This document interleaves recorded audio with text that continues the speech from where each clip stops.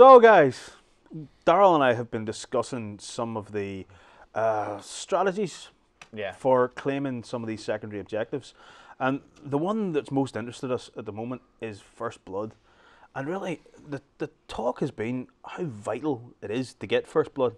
100% of the You know, time. it's the only secondary objective that if you get it, nobody can equal it. So nobody else can then take it off you. In missions as well, where there's a limited number of objectives and stuff, it becomes even more vital Oh yeah, to get it. especially the mission, I think it's number 5, where you have one objective each. Getting that First Blood means you can swap Warlord, you can both get Linebreaker, but only one person can ever get First Blood.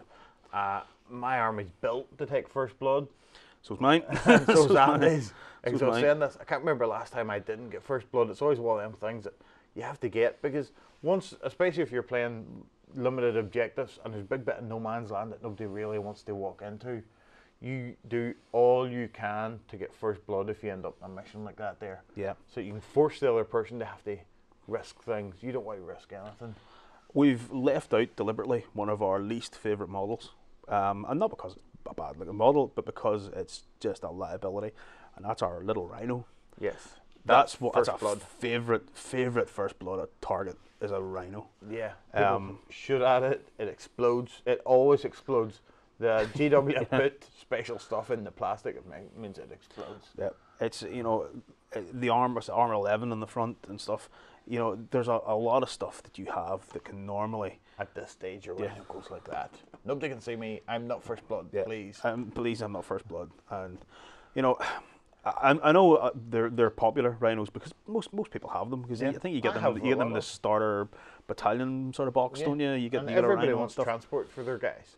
Yeah. They do. But again, it's a liability. All them little soft vehicles are all a liability at this point, because most people have some long range shooting, and that's what you want, is to just go, what will just explode for me, whether it's of any use game wise, it doesn't matter. I don't know anybody, or I don't know of any list at the moment that I could think of off the top of my head that relies on a Rhino.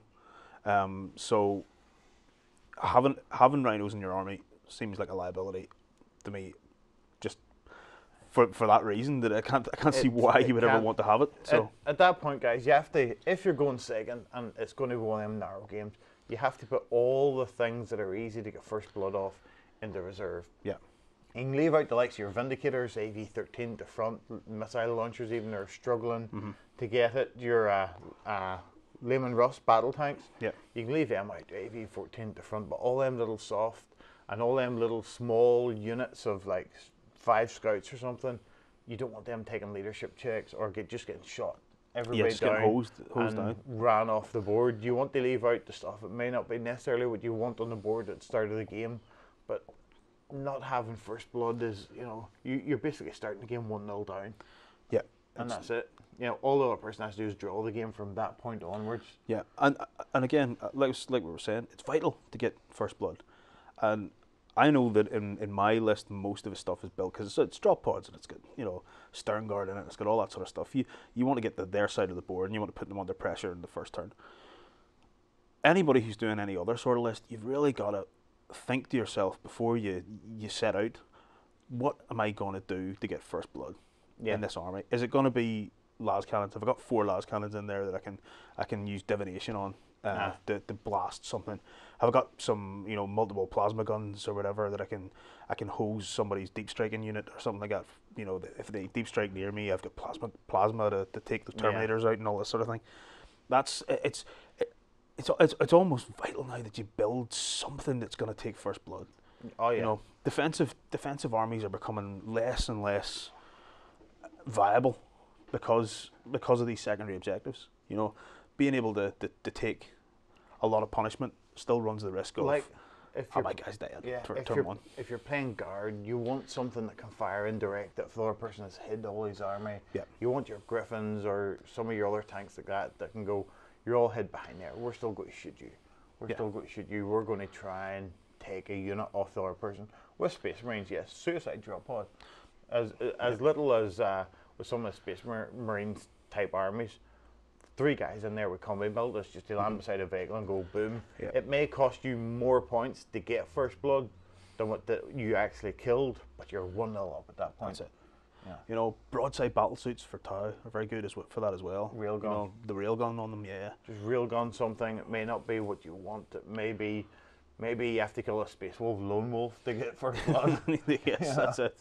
Yeah. And you may not want to, but get that and ensure you get it. And see, the thing is, guys, if you start with a plan, stick to it. No point going, I've shot 10 missiles at that. It hasn't blown up. I'm not bothered shooting these last 5. I'll shoot them something else. No, stick to it. Annihilate that thing. It could be the last bolter shot that does it. Yeah. But when it does it, you're 1-0 up, and the other person's under pressure.